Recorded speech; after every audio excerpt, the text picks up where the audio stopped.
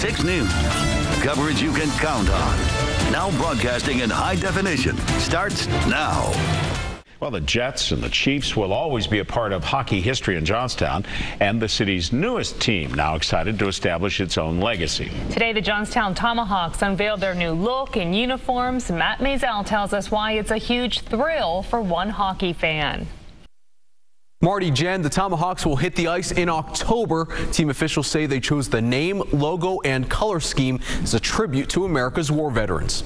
I've missed it just in those 2 years, even though we had 10 games in Wheeling, and I loved them, but nothing like Johnstown hockey. Warren McKinney was the first to try on the red, white, and blue jersey. Talk about a dedicated fan. McKinney has had season tickets to hockey at the War Memorial since 1950. The Tomahawks are members of the NAHL, a junior hockey league encompassed of athletes ages 16 to 20. The goal, advancing to collegiate or professional hockey. Those players will have a good role model. Former Johnstown Chiefs captain Jason Spence is the team's head coach. President Rick Bouchard promises an exciting brand of hockey.